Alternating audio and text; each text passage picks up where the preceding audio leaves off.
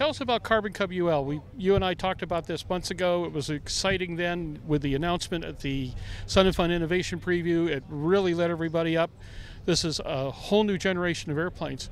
Tell us what your modus operandi behind this airplane is. Yeah, so the Carbon Cub UL, it fills a gap in our product line. We've got the X-Cub, which is our high-end, fast, heavy hauler, tons of useful load. We've got the Builder Assist program where customers can really come to the factory and customize airplanes to their specific mission. But what we didn't have before now was a great airplane for the international community, especially places where you can't buy avgas. This airplane there fills that gap for us. We call it the Carbon Cub UL because overseas it fits into the ultralight category. It's not a Part 103 ultralight here in the United States. Here in the United States it fits into the LSA category, but for our overseas international customers that don't have the LSA category and do have the 600 kilogram ultralight category, this airplane will go into that. Rotax has always been the industry leader in multi-fuel technologies. This engine here runs on autogas and avgas equally as well. So it was probably 2 years ago we conceptualized launching their new 4-place engine on our 2-place airplane. So now you've got an airplane that meets all of the requirements to be in those international markets, but still also has amazing performance. Brad, what kind of numbers are you looking at for this airplane at this point? The category we want to be in is an airplane that can have a 200-pound pilot, 120-pound passenger, full fuel, and 20 pounds of baggage, and still remain underneath that 600 kilogram weight. Plus have a best-of-class performing airplane, which is what CubCrafters has always done. So that's the target. We're not there yet, but we're getting there. This airplane you're looking at right here, it's got the 916 IS with a constant speed prop, and this installation, even with the heavier constant speed prop, is already 40 to 50 pounds lighter than the 340 in the legacy Carbon Cub SS.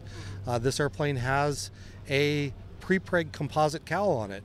We're getting into pre-preg composites that are about 30 pounds lighter than the vacuum bag composites we've used in the past. This airplane has a composite boot cowl on it instead of an aluminum boot cowl. So we're working our way back through the airplane. The final product, again, it'll have a lot more pre-preg composite, it'll have a lot more titanium in the airplane, lighter, more capable, smaller avionics. All that sort of stuff gets us to that target weight of this airplane here being under 400 kilograms with, like I said, a pilot, a passenger, full fuel, and baggage. This airplane right here is an engineering prototype.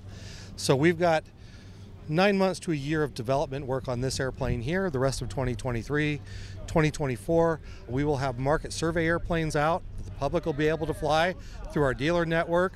That always helps us refine the design for the market. So first half of 2024, we'll have those airplanes in the field. And then the second half of 2024, we lock the design, go into production, and the first consumer airplanes will be available starting in 2025. Outstanding. Brad, thanks so much for joining us on Airborne and Aero-TV. And again, got to fly the airplane, man. All right, we'll get you up in it. Thanks, Jim.